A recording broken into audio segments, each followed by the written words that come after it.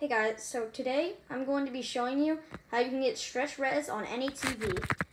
So first, you're going to need a remote like this. If you see right here, there's a settings button.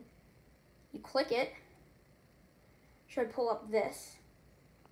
Now go into picture, go to picture mode. You change it from anything that you have it on, change it to regular dynamic.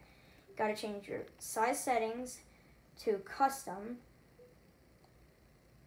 Picture size custom. Got to go down to zoom and position.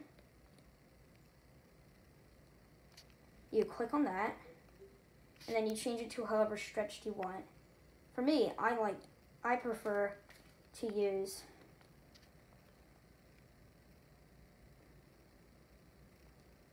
or whatever you want to do. It just however wide you want it to be. I prefer 20. But that's all for the video. Hope you guys like and subscribe, please. Alright.